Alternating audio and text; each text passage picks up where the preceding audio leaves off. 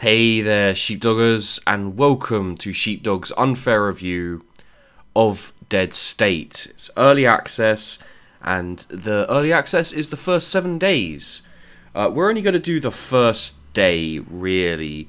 I don't really feel like I need to go too far into it. I've played it through a couple of times. I've streamed it a couple of times, and it's an interesting game. It's kind of the kind of strategy tactics style of it will put you in mind of XCOM.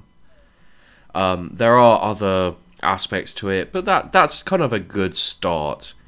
And yeah, let's just get going. This is the intro. To be honest, I can explain it like this: you're a plane crash survivor. You wake up with a whole load of other people unaware of what's going on. It's a zombie apocalypse, and you're in a school where there are a few survivors who are either holding out for rescue or just still in the area, basically. So I'm not going to go too much through it. You get choices of conversation, all really different. I have no idea how different it actually is. The other thing you get is, there you go, a whole load of survival things. And it's always the same characters. I don't know if it's going to be like this in the final game, if all the characters will be the same, you know, all the time starting off.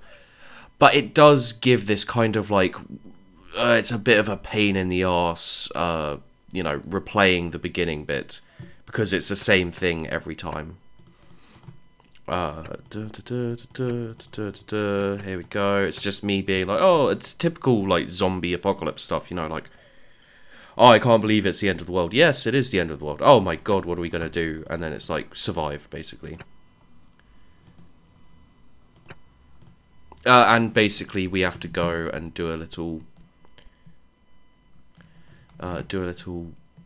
running about and everything. And here you have the shelter storage, like all the things you store in the shelter, basically. It's fairly simple. And these bits, these parts are used to kind of repair and everything. Then you got the rations, the food. And the thing is we'll go over it in a second, actually. Yeah, the food kind of gets absorbed, so you don't see what food's left, there's a certain feeling in this. You know, you've got all these like toothbrush, and it's a luxury item, promotes morale and the food. But when you come back, okay, let's do that. When you come back, you can see, I think it's the letter C. Yeah, there you go, C. There's the character, and you got perks. I think when you actually start it up, you'll be able to choose a bit more what you have. And then inventory, and then goals, not included in this release. Shelter, you can see morale, food, like kind of canned food and that, fresh food, building like parts, maybe something like that, medicine and fuel. And you got the idle survivors, working survivors, scavenging party, guards, fence, shelter activities. So while you go out on these missions, there we go. While you go out on these missions, you can set jobs for other people over here at the job board. There you go. So you can, you have people, if their morale gets too low, I guess, they're uncooperative. You've got like this girl's in the party. This one can do maintenance. This guy can do chemist or machinist. Either one. He doesn't really need to be doing any of it though, because yeah. And there's just like, it's not bad. It's not a terrible game. The problem is you feel very uninvolved at times. You feel like they've taken, you know, you feel like there's areas where they were kind of either where things aren't finished, or where they just haven't put in what they wanted because they haven't had the time. Oh, that's right, we need a weapon. Crowbar, unfortunately, and we'll have the... There you go, medic bag and everything. So I was worried that if you got hit, you'd become a zombie. You know, like, kind of like, if you got bitten, that's you as a zombie, and that's all done and dusted, and you're screwed. Luckily, not unfortunately, luckily, that isn't the case. You can take damage, you can get downed, and you can still get saved. I've run into a few weird bugs. One of my guys got killed by a zombie, came back, and then was an invisible zombie who I couldn't target, which was interesting. Understood. So on this one, basic attack. On this one, our objective is to destroy the destroy? Where did that come from? No, we just have to loot. We need some fuel and we need some parts and just everything like that. And you see, it turns into turn-based, and you can see the turn order here as well. And basically, you just have to... Wait, what? Trauma. Oh, yeah, there we go. Trauma. And you got different types of attacks for different damage and different everything. Sometimes they have loot as well.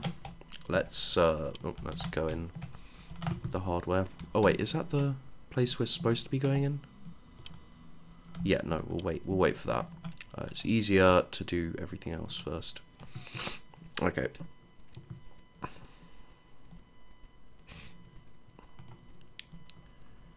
Let's reload this and set active and move him to here. And move him to here.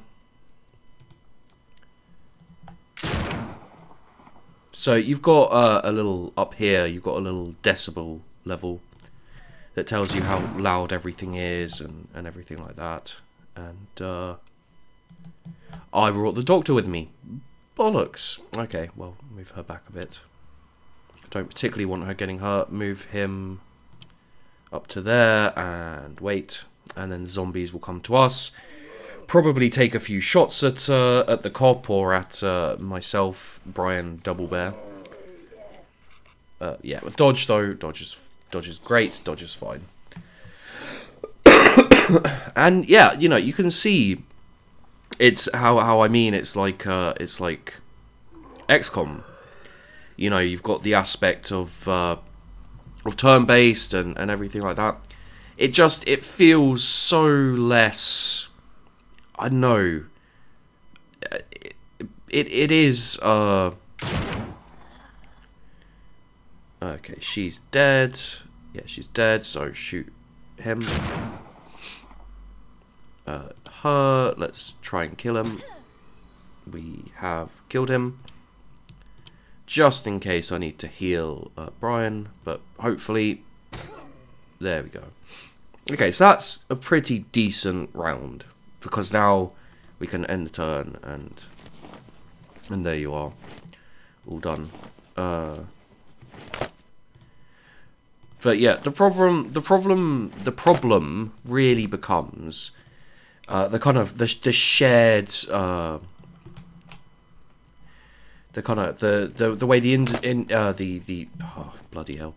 The way the inventory works is just a little weird, and when you come back to the base with food, like regardless of what it is and so on and so forth, when you come back to the base with food, it just. But I attacked him. Yeah, sometimes it doesn't make sense. Like there's no tutorial telling you how things work either. You know, it's It just kind of sticks you in there. And no! Oh, fuck's sake.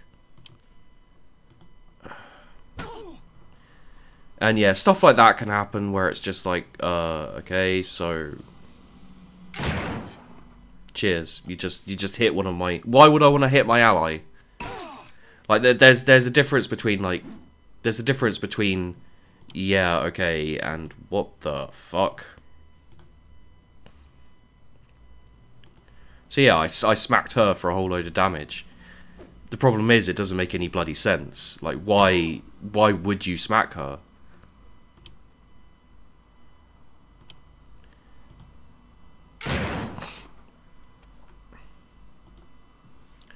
You know, she's on your side. There's no earthly reason, just because it's kind of part of the game, doesn't mean you should just do it anyway. You know, like it's just a weird bit of added difficulty if you're stupid. And then again, you know, I've KO'd this guy, but I can't do anything aside from just kill him anyway. I guess I could leave him possibly, but again, that makes... I don't know. It's, oh, for God's sake. Yeah, it's just, it doesn't feel particularly... I'm gonna have to swap with her. So, Brian, Renee, give him this. Keep those. Sorry, actually, yeah, keep those. That's good. And the baseball bat is a slightly better weapon than is the crowbar. And yeah, you just have to kind of go around for the most part, just go around and what are you?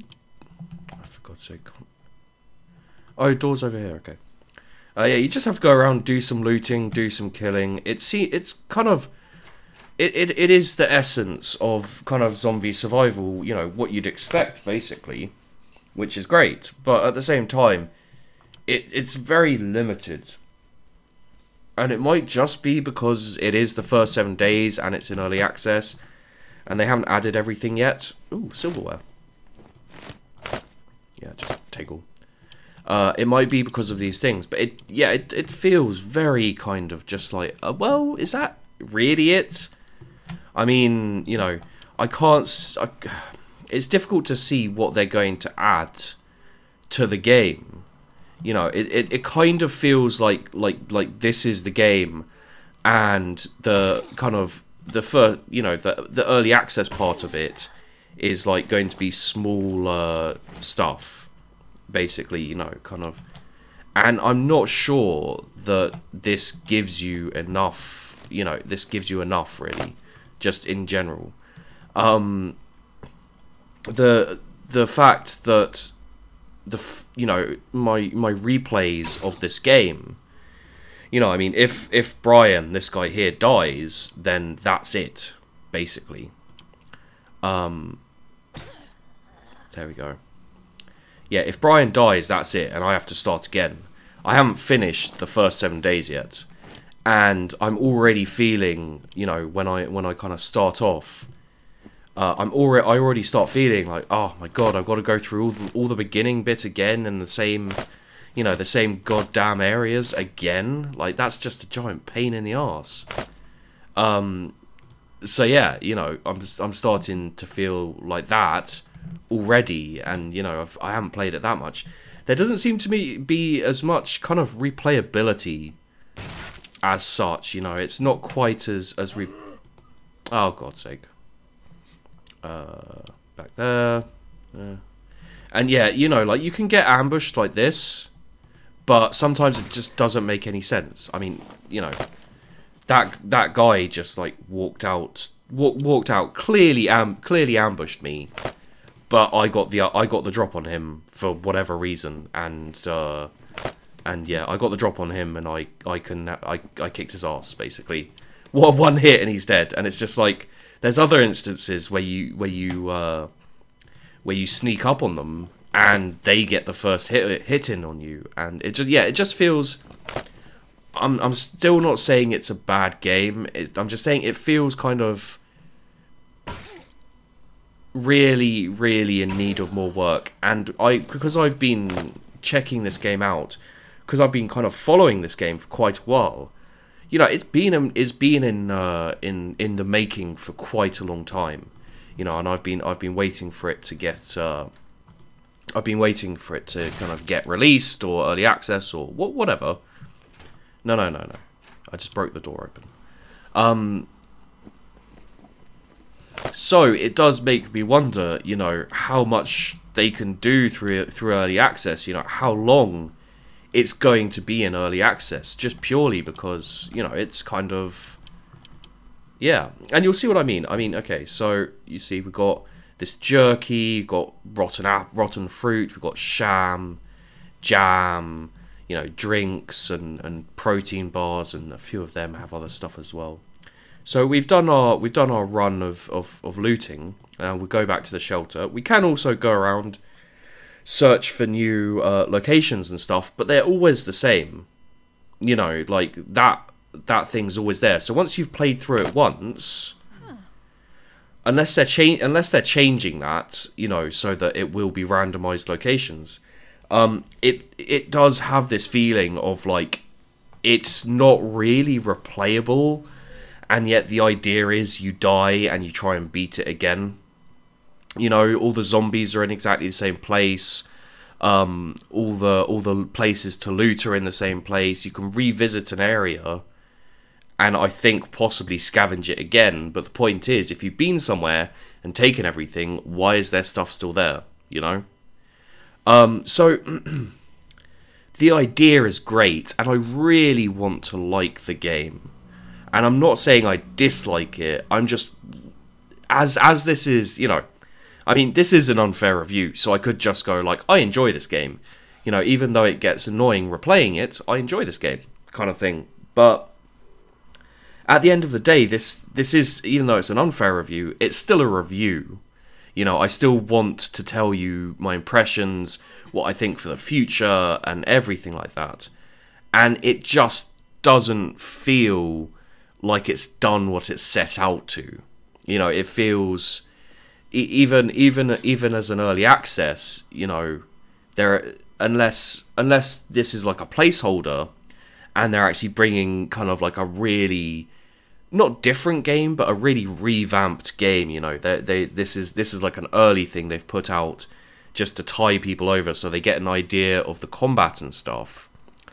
If you have to start exactly this with exactly the same characters, exactly the same locations to meet, all the locations are in the same bit, it's going to get really, really just not worth it to start again.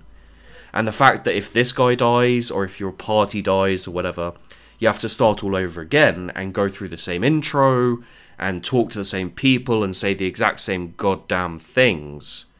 You know, I would say this game does not have a long life. You know, it won't last you that long, and you also won't. You know, you'll. What will happen is you'll get bored of it before you kind of finish it, as it were. That's the point. You know, it will bore you to the point where you can't play it anymore before you finish it, I would imagine. So that's basically how I feel. Let's finish this bit off. We've been keeping supplies in the back room near the basement. If you have parts for the fence, I think I could use some sleep. So yeah, you sleep and that passes a day, and let's just go and chuck this stuff in the storage. So yeah, you can see now all of my food items have gone. I've got these, but that's because they cure fatigue. And you can look at the shelter, and now we have canned food and fresh food and hammer bits. And the thing is this doesn't explain what much of anything does. I feel a little bit like it is just kind of giving you the info, really. You know, it's just showing you the basics of the combat. And sorry, I had to sneeze. It's just giving you the basics of the combat and the very basics of how to survive. And what I really do hope is that they're holding back aspects of the game. You know, that I'm hoping that they're not. This isn't all of the features, and there's just more game. You know, like that. I don't want that to be the early access. I don't want it to be like, yeah, this is all of the features we've got. Basically, we'll add a couple in which we haven't finished yet, but for the most part, there you are. And we want Davis on repairing the fence. And we'll put Joel on repairing the fence, and Renee on repairing the fence, and Brian Doublebear on repairing the fence. and we'll repair the fence. So yeah, that's what I don't want. What I don't want is for them to basically be like, yeah, no, there's not much to this game, and it's just kind of the bare gameplay mechanics that is here at the moment.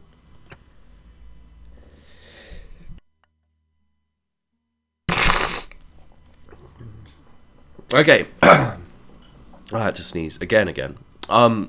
Okay, so you can see the food gained, the fresh food improvements, storage, food consumed by allies, light eaters, prisoners, blah blah blah. Morale bonuses, luxury items, and etc, and morale penalties. Allies with good mood, 2, -2. I don't get it. You know, like content, -6. So you lose morale even if they're in a good mood. I mean, disgruntled, fence broken, and yeah, so it doesn't explain these things. You know, if you have mechanics like this that aren't entirely clear, you need to explain exactly how the mechanics work so that you can, you know, because like if you were actually in this situation, it would be a lot more kind of like, okay, so that guy's a bit more sad. You know, so if you're doing a game like this where you've got morale, and the certain things affect morale and etc, you can either say so and so has got more sad, and you're like, okay, they're more sad. You know, I can talk to them. I can say, how can I make you happier? But if you've got like -1 for certain things and -2 for certain things, you have to explain how that works. Otherwise, it's just like it's just confusing. You know, do one or the other. You can't kind of do an in-between where you have the minus points and you're like -2 for happy people, but why? So yeah, yeah, and then people are pissed off, and you have to handle people as well. To be honest, I haven't seen much of that. There hasn't been much of handling people so far, so maybe that's kind of as time goes on, but there we go. Yeah, so there you go. I'm not going to do any more because I don't, like, there's a radio here and you can see there's, like, other places. You've got lockers, you've got basketball court, and you've got the fence which needs to be repaired. Also the you know, when you're just, like, you get stuck on the side of the map, as it were. And the maps aren't that giant. Maybe that's something else that will change. Apparently the fence is broken. It'd be interesting to find out where exactly. Another thing is this, you know, when your character's outside, you could, like, say outside of a building, you can't see in the damn building. This is an oversight, because you could be here staring in, yet you can't see it. Like, literally, I'm as zoomed in as I can, and I can't see it. And even if I was standing here, all I can do is just kind of, you know, try and see through. So they need to sort that out as well. Because when you're out here, it's a pain in the arse getting back in the school. And also when you go into, like, for example, a church later on, I break into a church, lots of zombies in there. I have to kind of tactically place my camera trying to get the right shot if I want to fire into there or move into there. So yeah, that's my unfair review of this. And basically, in conclusion, I'm going to actually recommend whether or not to buy a game to you guys for once. I'm going to say don't get it yet. It's early access. There's still a lot of time and a lot of, you know, have patience. If you're interested in this game, seriously, have patience and wait. There is no point in buying this game right now. It's the first 7 days, and if you play it right now, you'll probably have a little bit of fun, and then get a little worried about where this game is going. And it's much better for you to wait until the full game's out, and you can actually just go, okay, I like the look of this. I've seen a few videos. It seems decent enough for me, and I'll get it. So yeah, wait. Seriously, that is for once my actual opinion on an unfair review is wait. So thanks for watching, guys. I hope this helped. I hope you enjoyed the video, and I'll see you in the next one.